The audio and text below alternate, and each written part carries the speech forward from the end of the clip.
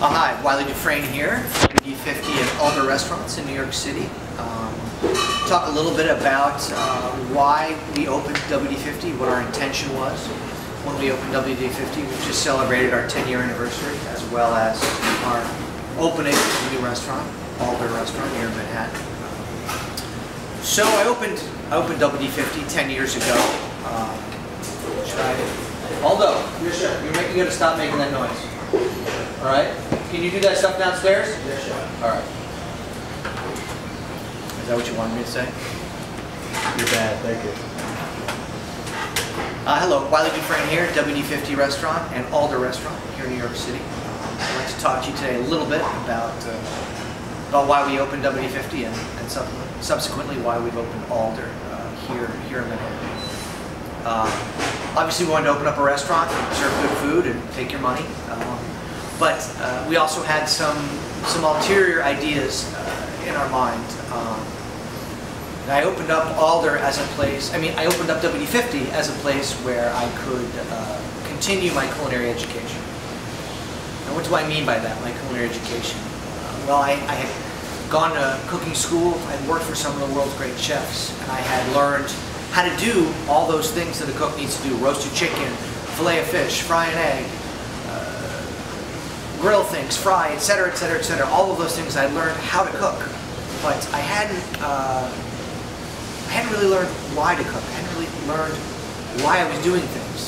So I would do something 99 times and it would work perfectly, and on the 100th time it wouldn't. And I didn't really know why. I thought I was following the set protocols, the directions, and yet I wasn't getting the result that I had got previously. I didn't know why.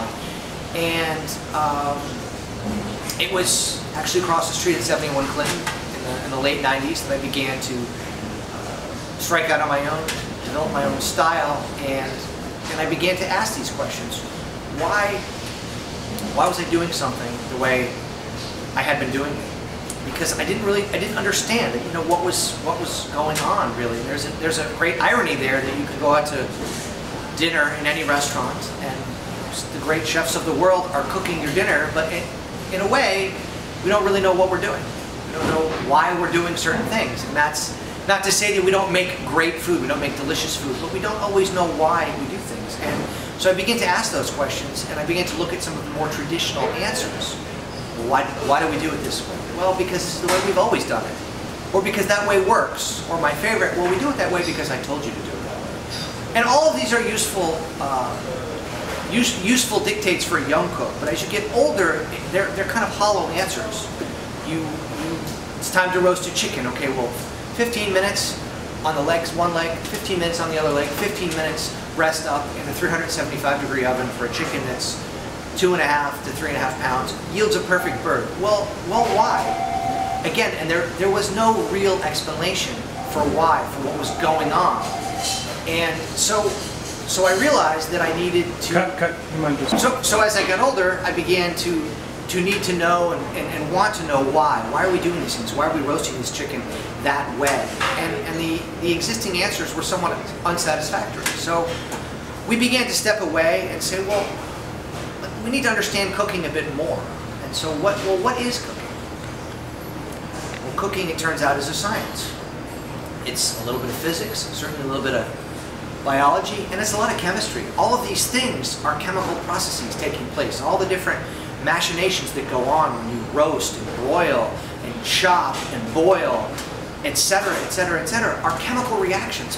But we are not really scientists. We are cooks. And so what we realized was that we were going to need to talk to people who had more information on the subject matter. And fortunately, the world is getting smaller and smaller, so there are people out there that we can talk to. And there have been people, commercial food manufacturers, food scientists, etc., that have known for a long time what's going on when we cook.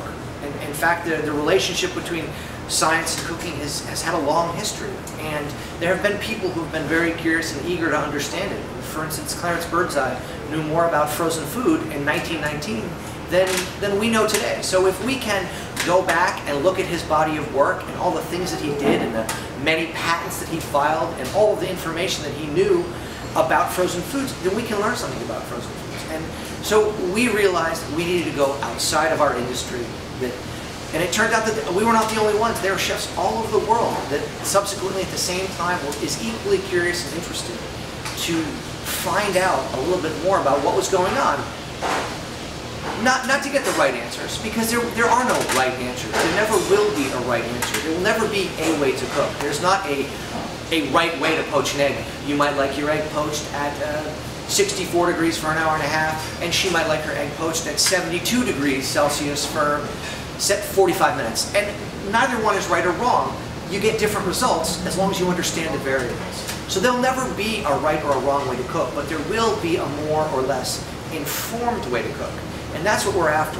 We're after more information, because ultimately, whoever knows more can make better decisions. And what's wonderful about this is, again, is that we're not taking the individual style or spontaneity or approach out of cooking.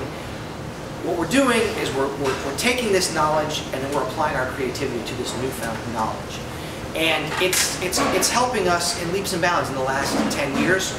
We've learned more than we knew in the last 10 years prior to that. And 10 years prior to that, we knew more. And I'd say about 35, 40 years ago, you're talking about the dark ages, where we really knew nothing as professional cooks, chefs, about what was going on. And so WD50 was, one of the reasons we formed WD50 was to begin to have a place where we could continue our culinary education, where we could learn more as cooks, where the servers could learn more in front of house, where you diners, if you so choose, could learn more about the process that goes on in preparing your foods. And it's been really exciting. And like I said, we've realized that we've had to go outside of our industry, and we've had to develop relationships with other people. And commercial food manufacturers, food scientists have really brought a lot of information to us, new equipment, new technology, new understandings, and some actually very old equipment, old technology, stuff that's been out there for a really long time that just has never been part of our formal education as cooks. So this has been a really exciting time for us at WD50, and I feel very fortunate that I've had the opportunity to meet people like Ted Russin, who has helped us really walk our ideas and our knowledge down the road. And so I would like to take this opportunity to introduce Ted so he could talk a little bit about himself and what he's done, and then we'd like to talk about the relationship between the chef and the scientist. So, thank you.